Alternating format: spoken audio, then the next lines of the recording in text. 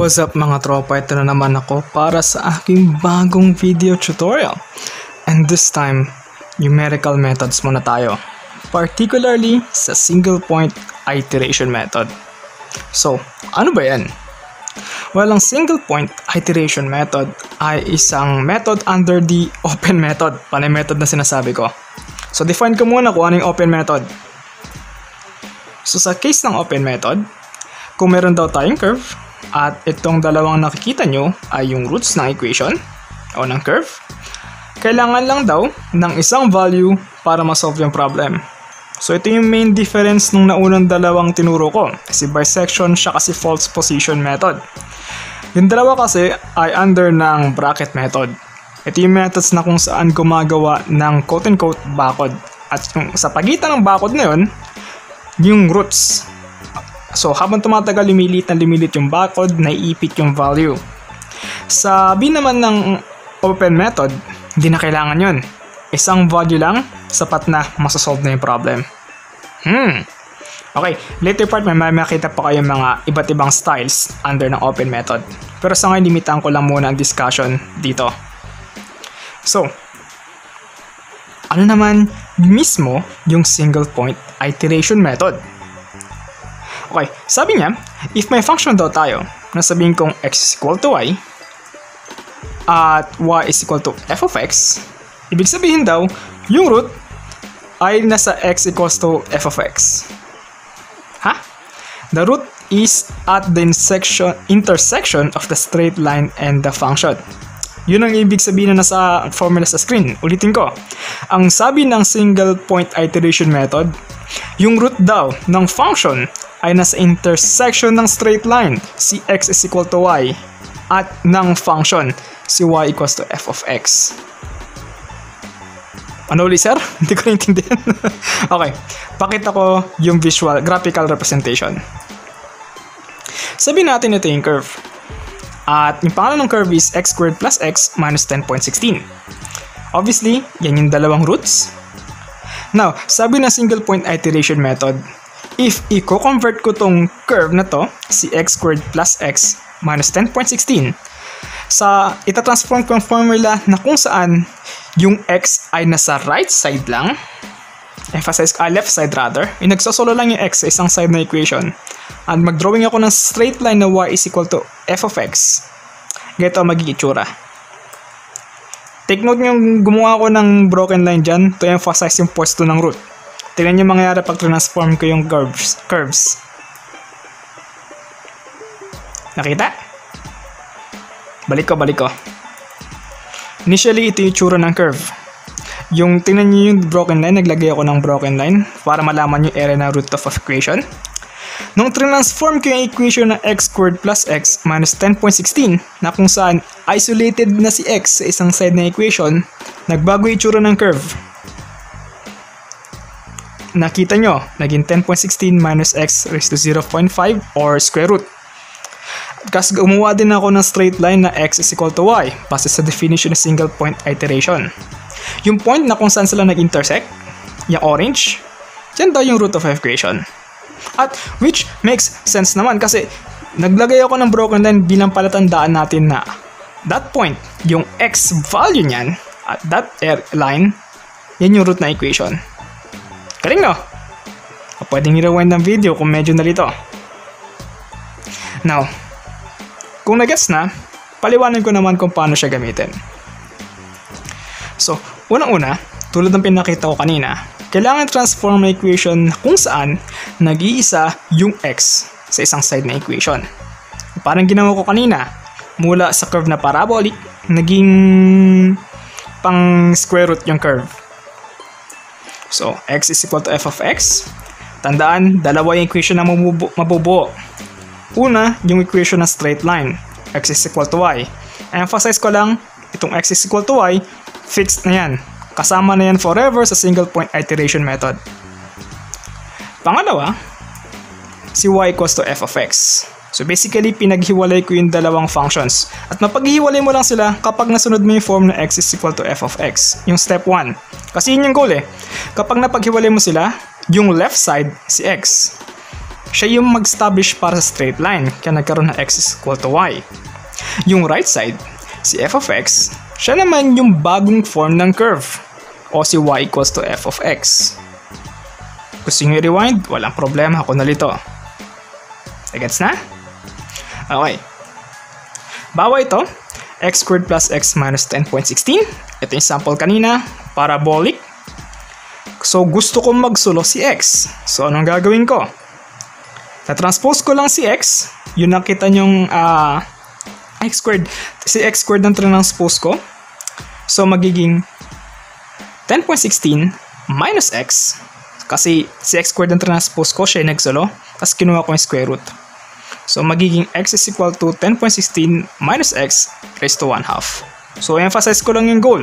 Kailangan sa isang side ng equation, x lang. Yun ang pinaka-goal. Kailangan x lang ang matira sa isang side ng equation kahit anong mangyari. Sir, pwede bang sabihin ko na lang na 10.16 minus x squared? Kung gusto kong si x, kasi may x na dito eh. Gusto, para wala na square root. Pwede naman. Pero for the sake of argument, para sa pinakita kong drawing, ito yung sinunod kong part. So, kanya-kanya diskarte yun. Okay? Next. Ito ngayon, yung magiging, natin. So, choose the value of x. Yep. Manghula ka pa rin ng isang number. Pero unlike dati, isang value na lang yung huhulaan natin. Yung number na yun, yung magiging bagong value ng x.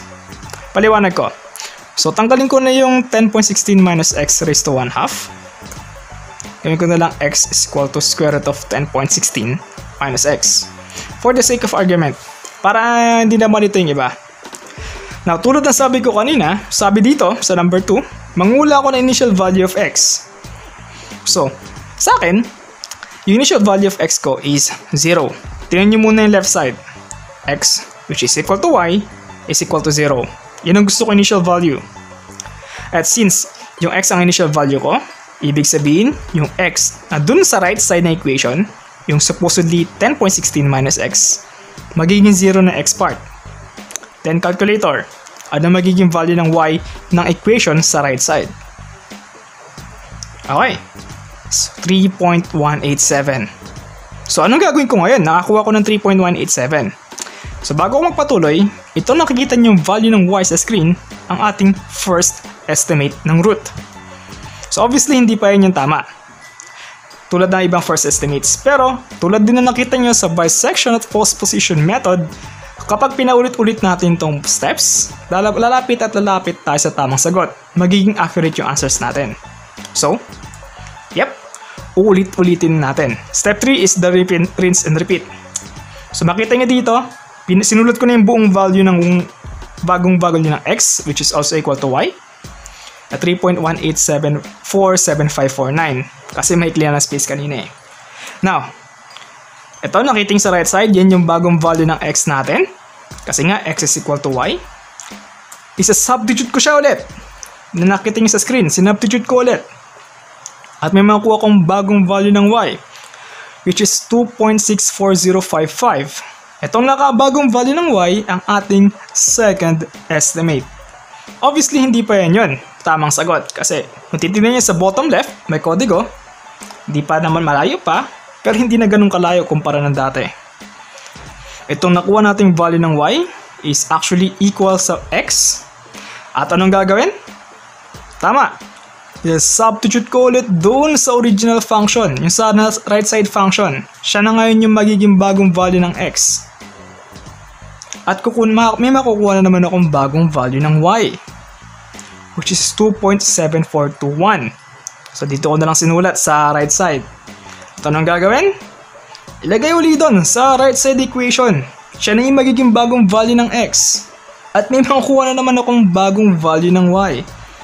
At mapapansin nyo, halos pares na yung sagot natin sa actual answer. At as you can see, that's how single point iteration works. So kung nalito, pwedeng i-rewind ng video, dahan-dahanin. It's okay, video to. Okay? Okay lang yan. Kung nagets na, let's proceed.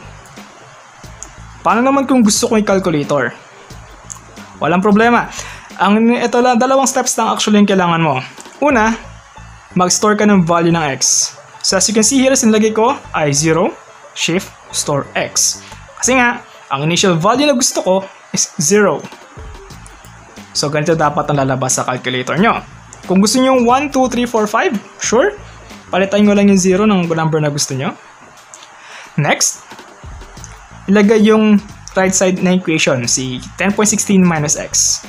At makita nyo, yung magiging sagot niya ng square root of 10.16 minus x, kinuha ko, store ko rin sa x. Kasi nga, yung magiging sagot nitong 10.16 minus x, yung magiging value na x natin. Nagets? Pwedeng i-rewind ng video. And that's the answer.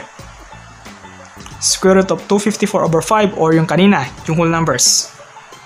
The next step, smash the equal button. Yep, pindutin nyo lang yung equal button ng paulit-ulit kasi tapos na.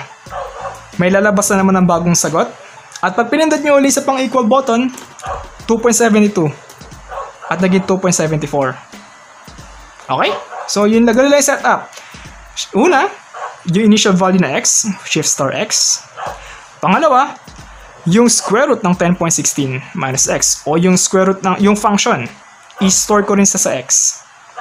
Then, press the equal button again, and again, and again, hanggang sa satisfy ka na sa sagot. Simple lang, di ba? Kung narito, ulitin ko, pwedeng i-rewind.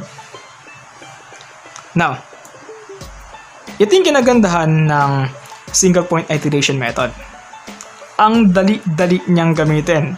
Nakita nyo naman, lalo na kapag calculator ang gamit mo, hindi mo na kailangan compute ng mano-mano.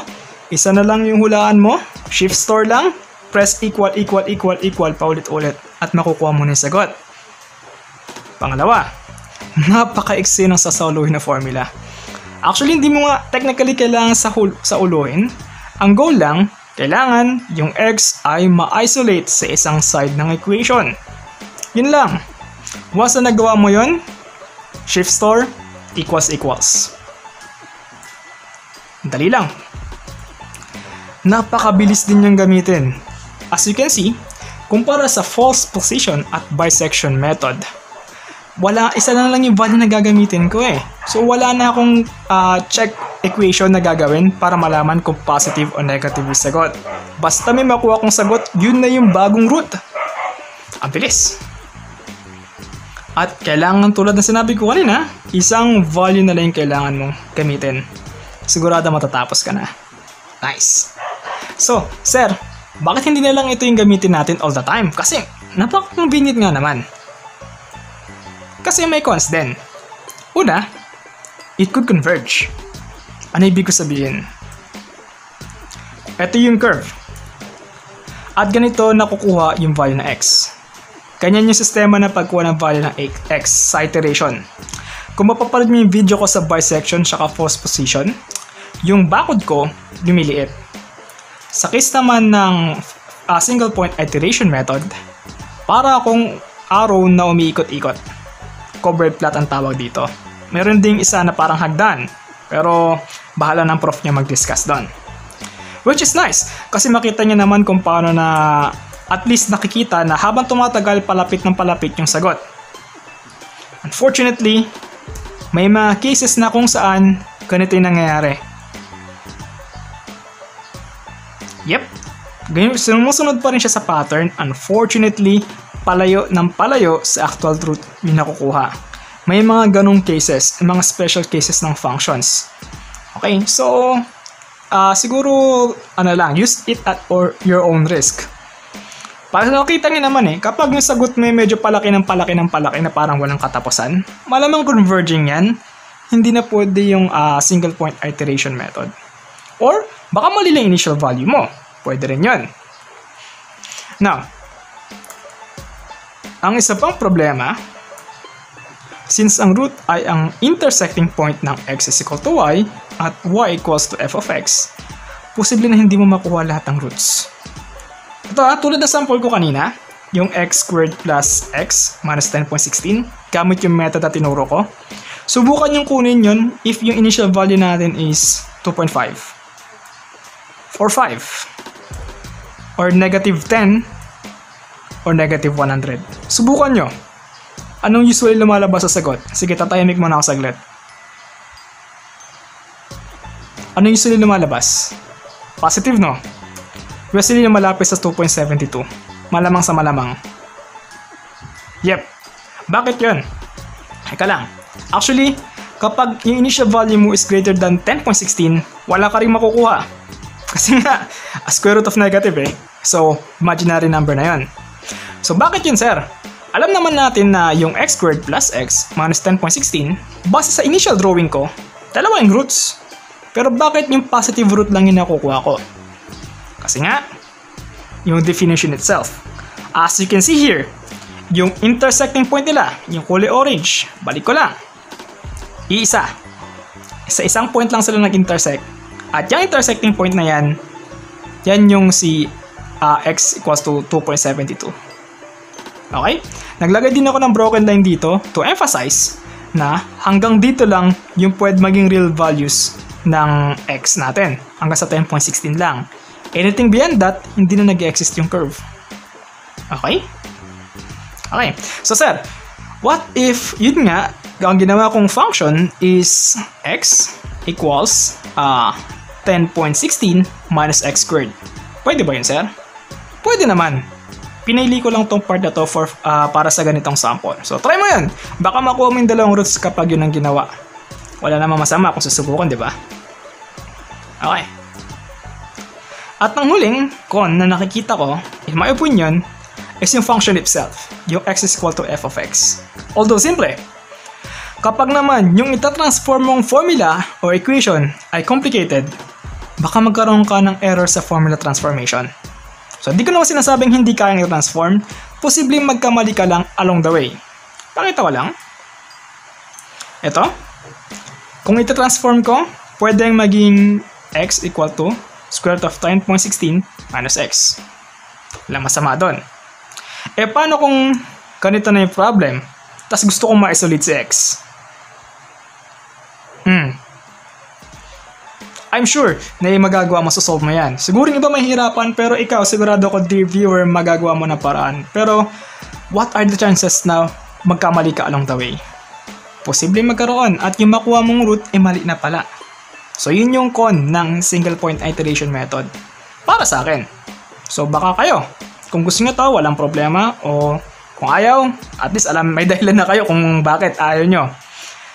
So, tulad ng dati, if you have any questions or you want more samples, comment down below. Sasagutin natin yan. If wala na, gawin natin tong mas masaya. What if ilagay ko sa Excel? Stay tuned.